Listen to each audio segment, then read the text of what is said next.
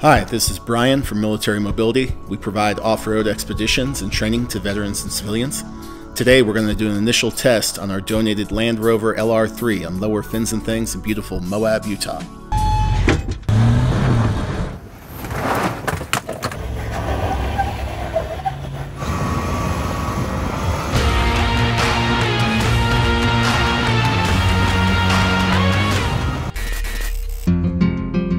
This particular rig is outfitted with the stock air suspension, which we repaired for around $500, donated 3.0 Johnson rods, the Gap programming tool, and 32-inch Goodyear Duretrek tires. Come around, see what she's got here. We also have a backup system, so if the air suspension happens to fail, we won't get stuck on the trail. But more on that in another video. All of our rigs are driven by veterans at our multi-day courses. Most of the vehicles are older, they've been beaten up, but they're proven, a lot like our warriors that drive them. We concentrate on vehicle preservation, proper driving skills, and backcountry knowledge, which is a metaphor for the health and wellness we all need to allow ourselves in order to have fun, healthy, and productive lives. If you're a veteran in need, please contact us, we can help. Okay, sit back, relax, and enjoy a Moab overland experience in the LR3.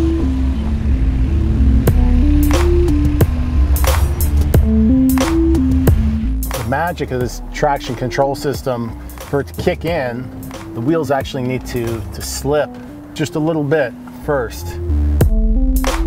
Sometimes you actually want to create the tiniest amount of wheel spin. And then the computers pick up on it and we'll kind of kick into gear.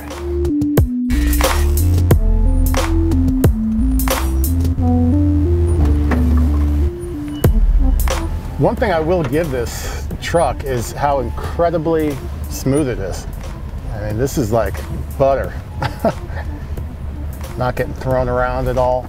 Very measured and controlled.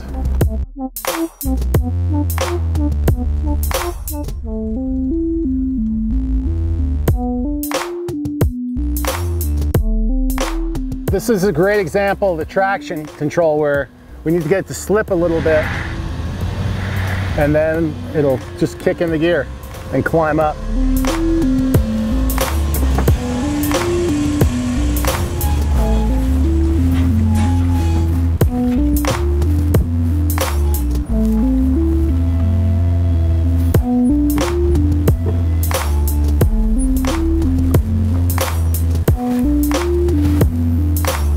Hey, can you like really spot me? I just can't tell what's ahead. You might want to take it straight, maybe like 5 feet, and then cut, just because of that rut.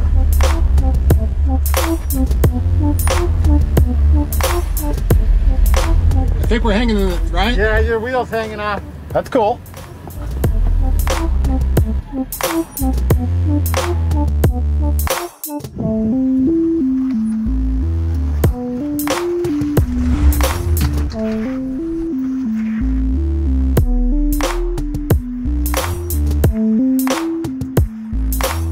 That was pretty legit.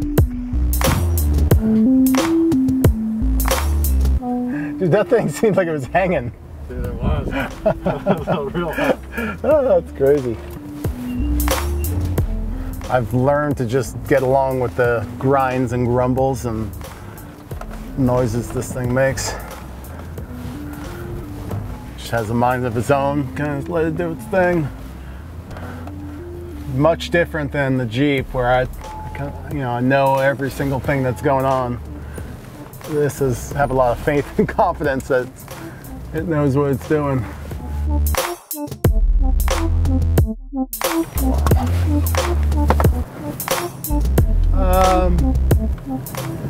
Let's scout this out for a sec.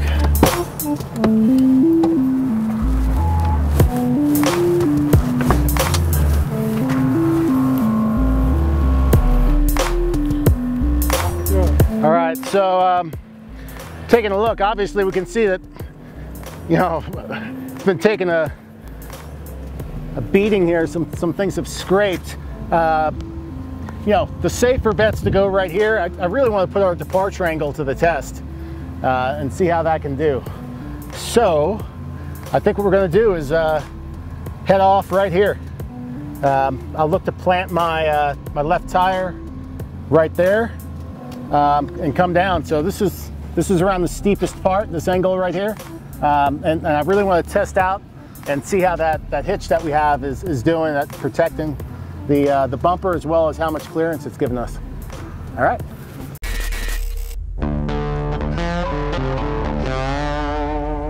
All right.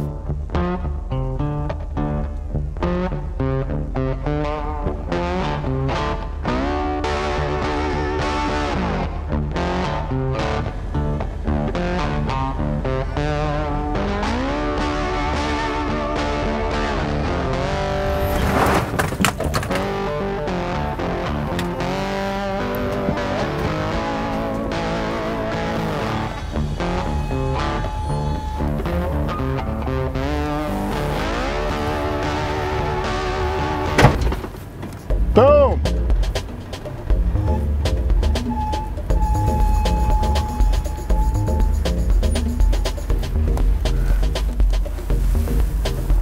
So it looks like it's doing what it's supposed to do, protected it. Overall, I'm very pleased. And the one thing, and you've driven in a lot of these trucks, Aaron, is how much you just get rattled around. Like, take a look at this boulder field coming up here. You know, normally that's gonna bounce the crap out of you, and I'm sure we are gonna get some sway. And I'll just go through it in no particular fashion.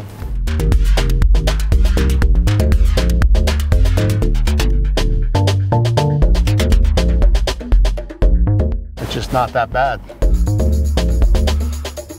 All right, you think we can do the rocks here? I think so. Yeah, let's go for it.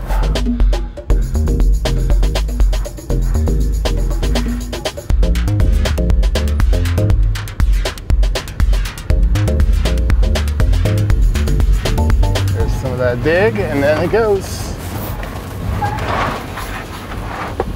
Amazing. Really amazing.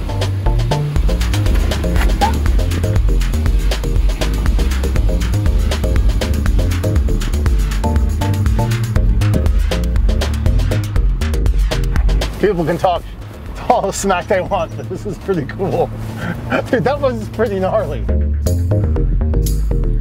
I really wonder when the comparison comes with the coil springs. Yeah. This thing's performing admirably. Now you still retain some of the terrain system response with the dial, but you don't get some of the left to right characteristics that you would from the air suspension. That's why I've really received a lot of encouragement from people to fix the air suspension rather than go to coils right away. So right here we have 2 lanes of departure. This first one is very steep. Coming down, taking a look at the line. There's 3 options here. This one's going to be the most reasonable for us. Still pretty steep. Not concerned about the trees at all. Right there. All right, let's do this. Get my trusty steed.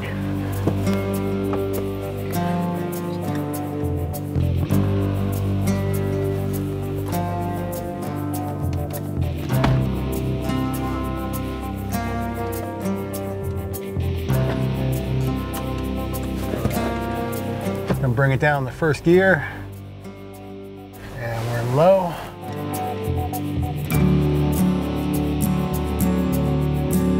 Make our nice wide turn up top.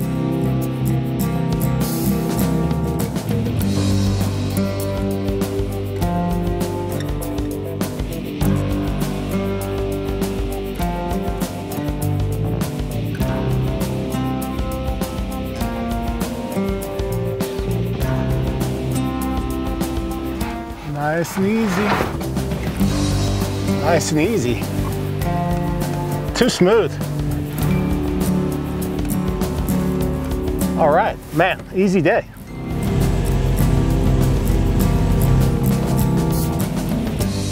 I'm incredibly impressed with this. It looked a lot steeper before you did it. Now it doesn't look steep at all. I wonder if we should try taking on the other one. That's pretty darn steep. I don't know about climb. What do you think? You think it'll climb it? It either will or it won't, but I don't think it'll tip. All right, let's see.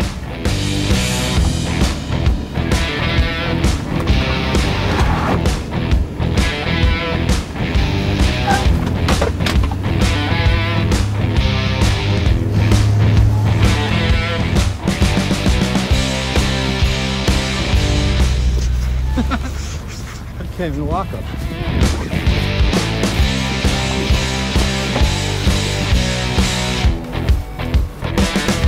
I'll bring it down.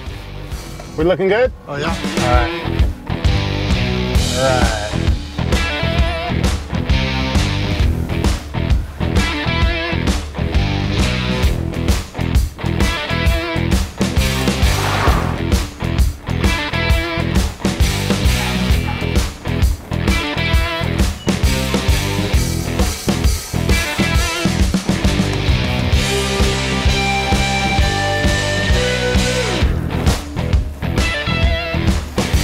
Now I'll tell you, I've never attempted that in RTJ, probably because the shorter wheelbase, 96 inches.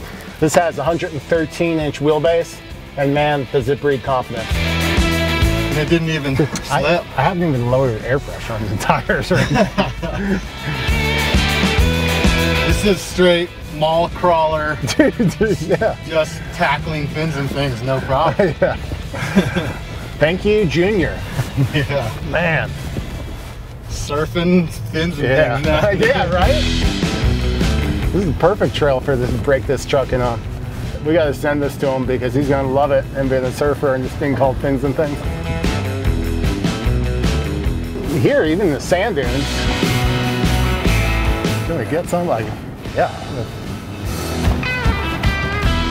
Gonna rip through it maybe? Very smooth. Oh, it's speed. Look at this. This is incredible. It is. This is incredible.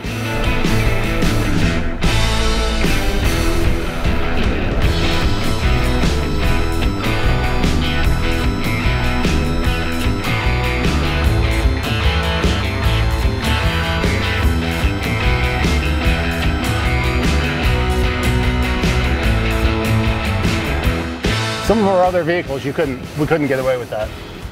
You know, they're very capable, but they're not as smooth as this. And we have some nice shock setups too. Definitely feel like a surfer now. I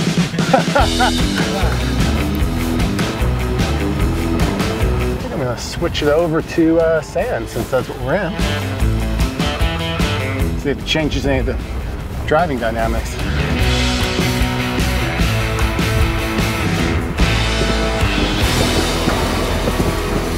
All right, yeah, I did feel the gearing change a bit. It's revving a bit more. A little more torquey.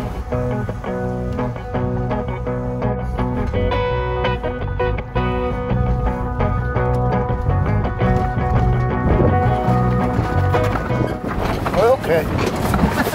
All right. I took it out of first gear.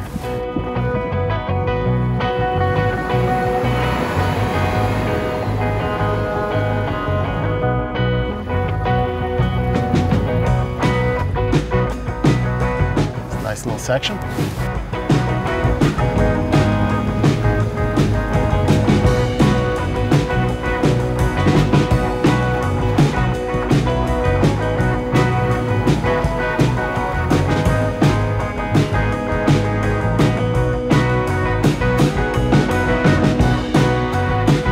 You know, as your confidence builds of driving with this vehicle, just the, you know, the ability to start self-spotting like this right here, that's actually pretty, this might be a cool shot, I think.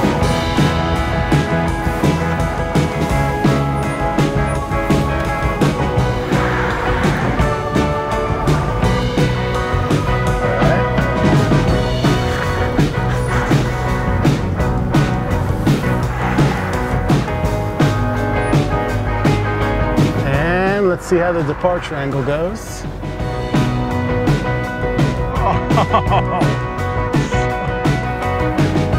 Very nice.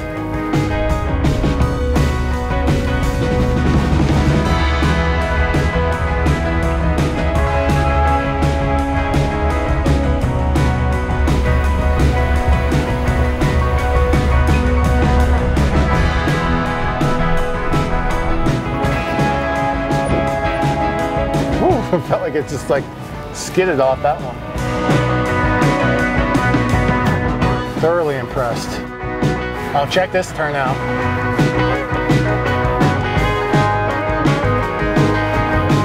Wow, that was cool. It looks like there might be another one coming.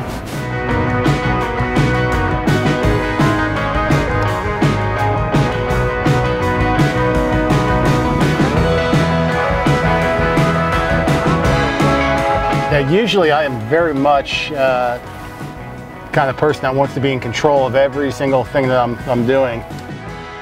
You know, this, I'm just kind of setting it, and it's kind of fun to see if I can sense what the computers are doing. Like right here, see it's controlling the braking. I'm not doing that. It's a pretty intelligent system, very capable.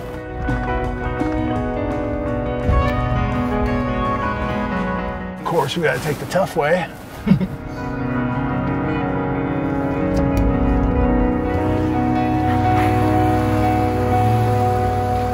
What tough way? Yeah, right? It does make me curious about how capable the new Defender would be if, you know, this 2008 is doing so great. Okay, let's see. We're here. I think this maybe is just like a little shortcut. Continue on for a little bit more. Ooh, that looks tempting. Yeah. That's pretty challenging. Oh yeah. Let's take a look at that. Alternate route. All right.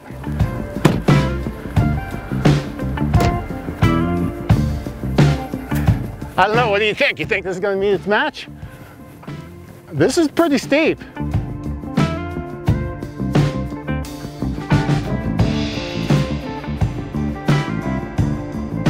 Yeah, so put the right tire up here, keep coming. That's going to be a scramble.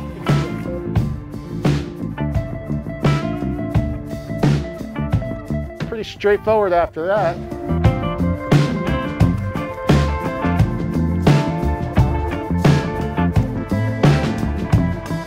Okay. All right, let's do it.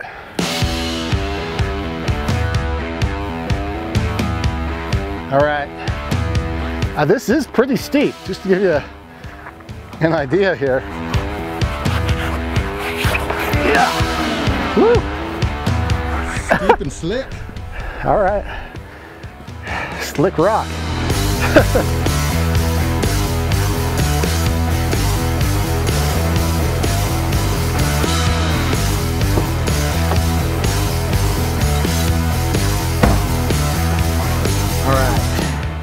We're in low gear. We're gonna move this over to rock crawl. Our height is up extended mode. And I'm down in first gear. And here we go.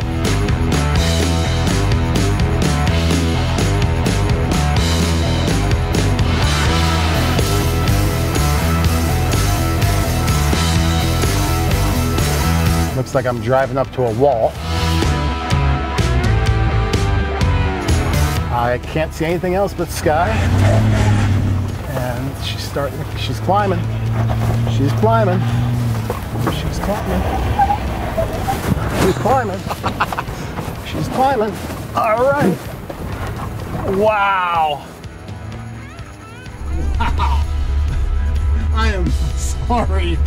This truck is awesome. Well, you know, we're gonna have to look at the map here and pick out something tougher for the next trail.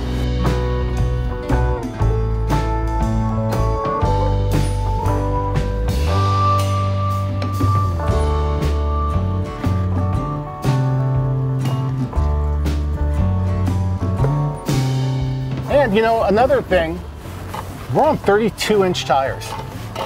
It's not 40s and, or, you know, 37s or anything huge, not even 35s, 32-inch tires. So I hand it to the air suspension for knowing what's what, for giving us all this extra clearance when we need it. Our bottom hasn't scraped once. So on this entire trail, fins and things, we did hit the rear once. It was about the last 1/4 inch that it hit of the hitch, right? And I think if that hitch wasn't even there, if we had the stock plastic bumper, it would have cleared. I don't mind having that on there right now for the extra protection in case we get to a point where, you know, it might want to rip off that plastic, because we don't want to pay $3,000 and add the weight of a heavy steel rear bumper. Now, this is an interesting section right here.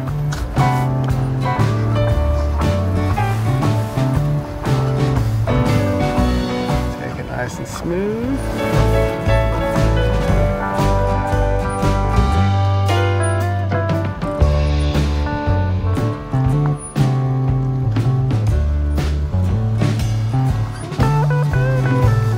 You know, I love my manual, but this is also kind of fun with the automatic.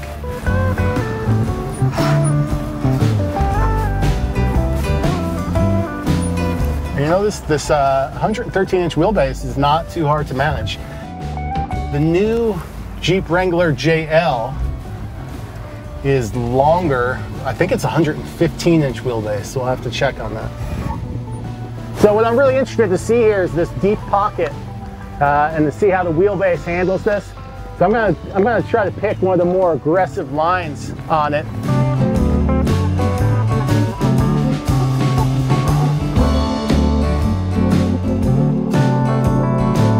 So, how's she doing on the breakover angle? It's looking okay on the breakover?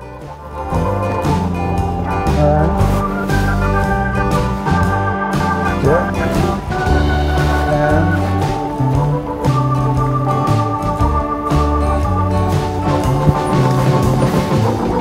Yeah, doing okay on the clearance so far. Yeah, you got a couple inches, easy day. Nice. But that was a pretty challenging section right there.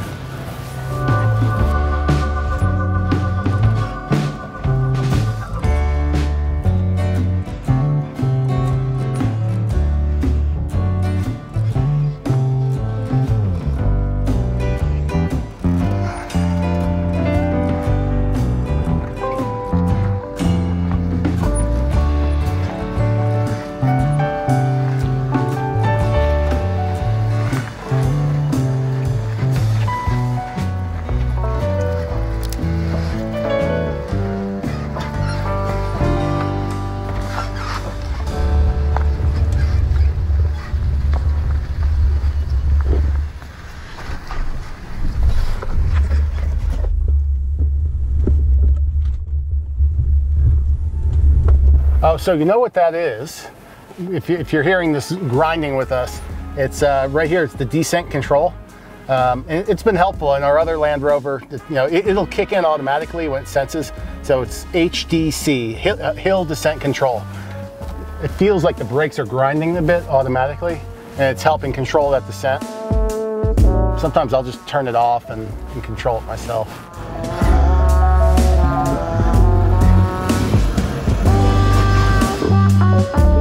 It does feel like you're just surfing over these little sections of sand.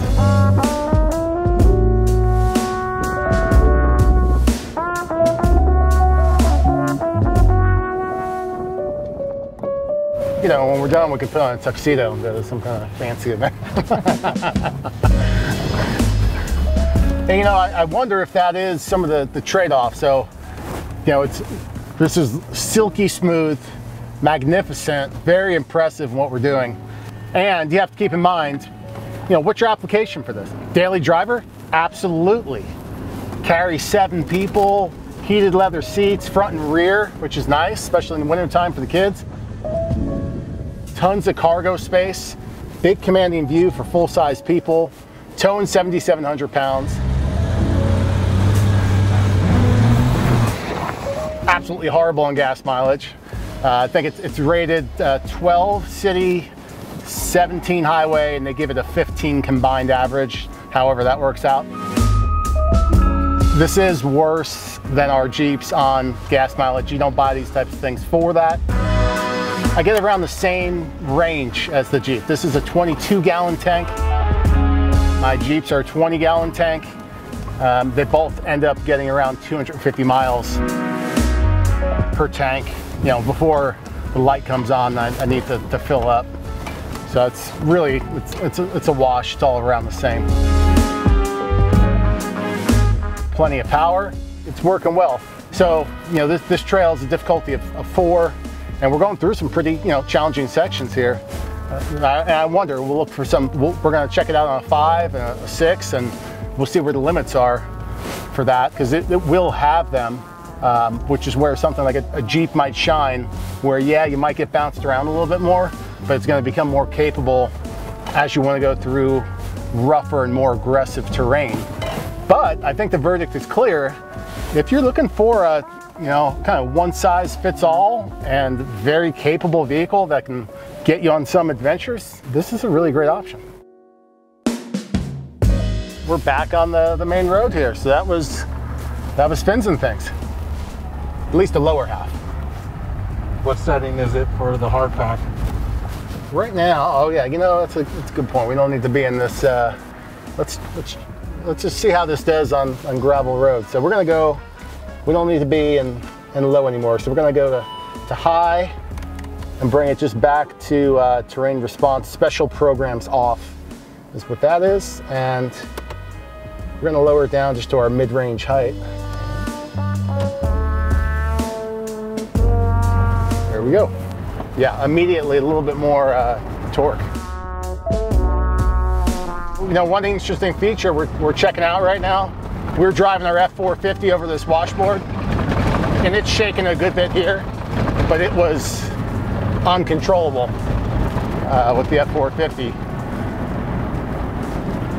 This is not having an issue with it. All right, so I think that was a successful day on the trail. Hope everybody enjoyed it. We'll see you next time.